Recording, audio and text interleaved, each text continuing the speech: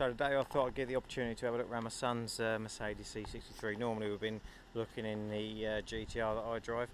I thought I'd show you around this and then show you what I prefer in this against the GTR, to be honest. As you can see, the nice badged up 6.3, actually 6.2 V8. With this car, even standard, the sound of this car is awesome, which we will show you in a minute. AMG brake calipers, and we'll have a quick look inside. You see inside, full leather interior, and it's got the comfort of a road car as well as being a very high powered performance car.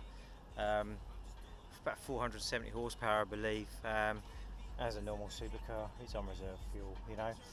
As you'll see though, all good inside, good sat-nav system, and this is like driving a normal street car, if you like, a normal road car with the comfort, but you've got the power and elegance as well.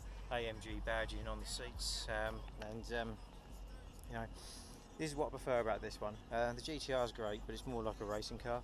With this, it's you've got the sounds. You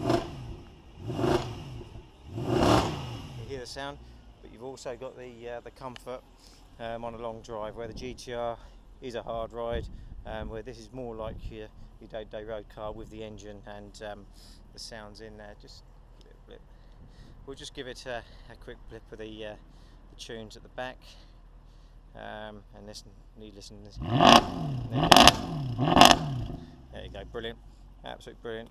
You can see absolute elegance in the car, shining, lovely. Good AMG badging as well, C63 on the back, and then your AMG on the side there. Okay, I thought I'd give you that, just a comparison. As I say, certain things I prefer against the GTR on this. I just believe this is more of a comfortable drive than the GTR, and it's more like your normal day-to-day running car as well. Hope you enjoyed. Thank you. Goodbye.